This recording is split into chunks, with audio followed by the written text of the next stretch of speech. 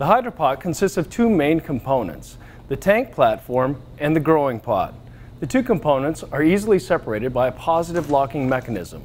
Unlike most hydroponic systems currently on the market today, the Hydropot uses only one point of connection. The Hydropot does not use a submersible pump, so debris is free to flow from the tank into the growing area. The Hydropot is the only fully self-contained, soilless growing system on the market today.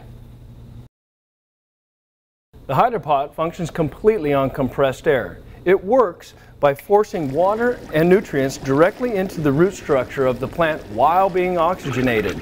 After 15 minutes, 90% of the oxygen is put back into the water so that it can be used over and over again. The Hydropot transitions from an ebb and flow device into a deep water culture device, much like an aquarium.